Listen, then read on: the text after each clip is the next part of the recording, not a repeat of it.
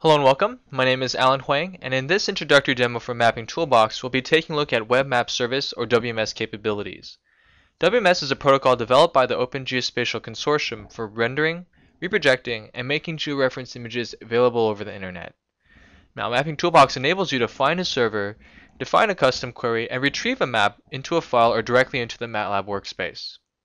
So in this demo, we'll be downloading current radar weather data and overlaying it onto a backdrop. So let's begin by looking for a current picture of Earth. A database of pre-qualified WMS servers is included in Mapping Toolbox, enabling you to avoid the challenges involved in identifying appropriate WMS servers and data layers. In this cell, I use the WMS find function, which allows you to find servers by keyword, layer name, server URL, and many other parameters. In this case, I'm looking for servers hosted by JPL or Jet Propulsion Laboratory. As you can see in the command prompt, there are a number of JPL servers available to you. To find a picture of our planet, I narrow the search by using refine and the layer called daily planet. I've narrowed the search to a single server, and I can now download the default image by using the WMS read function. Here's JPL's current image of Earth, which I display using IMShow, a function in Image Processing Toolbox. In later sections, we'll take a look at how to customize a query and retrieve a specific part of the data layer. Let's create a map of the continental United States where we'll plot our weather data. With the USA map function, a map is created and a projection is automatically chosen to display our data. The GeoShow function reads the USA state high shapefile that comes with Mapping Toolbox and places the state's borders onto the map. In these functions here, I'm recording the latitude and longitude extent from the map axes so I can use them later on as an input parameter when downloading data from WMS servers.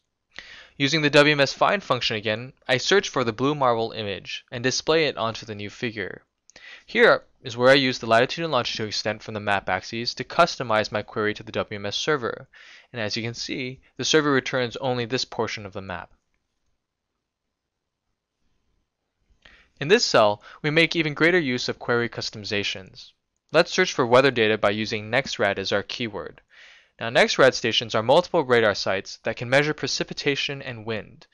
As you can see, I can specify not only the latitude and longitude extent, but also image height, width, and background color. The WMS server will resample the underlying data for me, making it very convenient to overlay data. This figure here displays the storms that are currently over the United States. Let's go ahead and combine the two datasets. Here I use some MATLAB functionality to find pixels in our weather data that have a value greater than 0. Now these values are going to be our storms in our weather system. I can capture these indices, replicate them so that I can index them into the red, green, and blue channels of the data, and then I can use that to overwrite onto the backdrop. Now this figure here shows that we've successfully combined our two data sets. Let's take our weather data and make some calculations about the size of the storm. But we first need to segment out the major storm in our image, and I can use the green channel to do this, since green is closest to rain. Using IMTBW, an image processing toolbox function, I can convert our image into a binary image where a value 1 indicates the presence of a storm and 0 otherwise. Mapping toolbox functions can calculate the area of polygons on a map. However, we first need to find a border or polygons to these storms. There are several image processing functions that can help us in this task, and the first one we'll evaluate is called region props, which calculates all sorts of statistics for objects we segmented, such as perimeter, centroid, and in this case, convex hull and area. Now the area is measured in pixels and hasn't taken geography into account, but we can use these values to find the index to the largest storm in the United States. By using this index, we can then access the convex hull of the storm and pass that over to our Mapping Toolbox functions. To make that pass, we'll use the pix_to_lat_long function.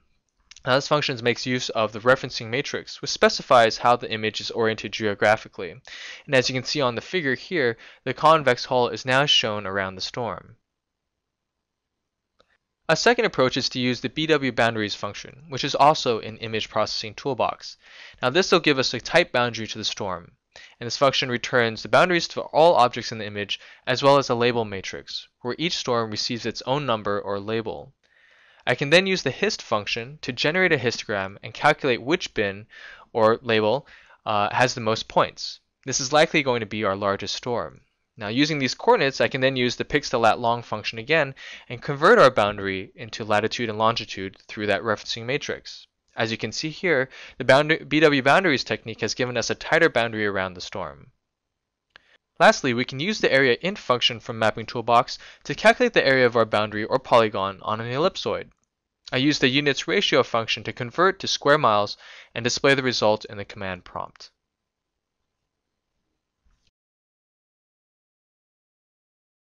With this example, we see how we can use Mapping Toolbox to interact with WMS servers and manipulate our data with functions to quantify the size of a storm.